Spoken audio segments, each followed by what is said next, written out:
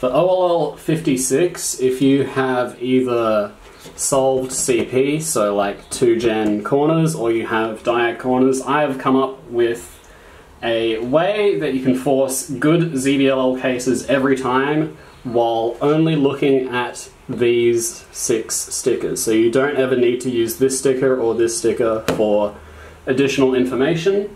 It is something you can do if you want to force even better stuff, but in this video I'm going to be making things as brain dead as possible. There are also some good one-look last layer algorithms for these sets that you may want to consider and use alongside, however that's up to you. I'm not going to be going over that in this video. This is more about showing the brain dead approach that I have found. So starting off with the no swap CP. So for this OLL in general, people tend to do through rough into T ZBLL. However, when you have solved CP, I don't really like doing that because I find that diag T isn't that great of a set.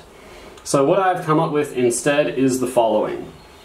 So if you have an opposite colored edge in between the 2 surrounding corners, so either something that looks like this or something that looks like this, you always want to put this solved / opposite thing in the front, and then you want to do this commutator. And no matter what, the worst case you're going to get is this H2GLL where you have to do a 15 mover like this.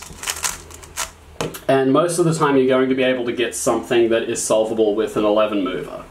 So that is the first idea, and I'll show a similar example. So there's like this type of case where you have something that looks like this, where these 2 edges are opposite. They might also be in between the like relevant colors, but you also might have something that, okay, I messed that up. Hang on, we'll get back to where we want to be. So you might have something that looks like this, where these 2 edges are opposite and we don't really care about what's going on with the corners. You can do this from any angle and you will always get an 11 mover. So like here, you would get this case.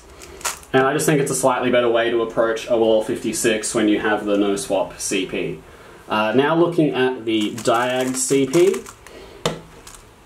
So for this, there are 2 types of cases. You either have these edges opposite, or more commonly you will have these 2 edges adjacent. So for all of these cases you're going to have a little 1x2 bar, and what I think is that it's always good to use the through rough variant that will solve these pieces.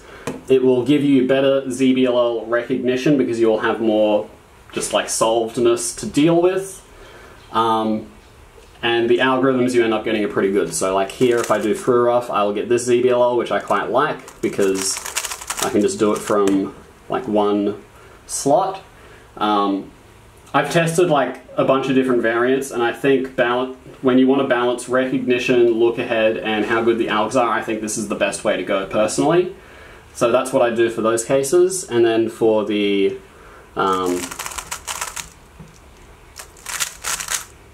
cases where these 2 edges are opposite, regardless of where the blocks are or if there even are blocks, I think it's good to always not do through rough, but instead do the R', F' 6 mover like that.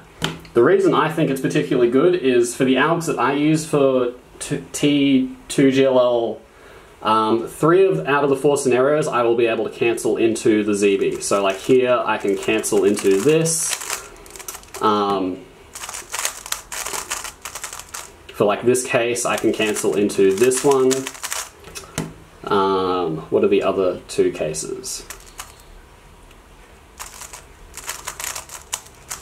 There's like this looking one where I can do this and I can cancel into this case. And then the other one I can't cancel, but I still get a pretty good ZBLL out of it. So those are my ideas for those sets. As for the other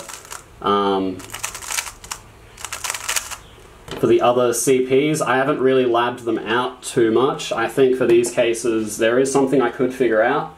But in general, doing through rough from any angle, like, you should get something pretty good. Let me know in the comments if you want me to research those other 2 CP types using this framework of only looking at the U layer pieces, and I can probably come up with something. That's it for the video. Thank you for watching, and I'll see you in the next one.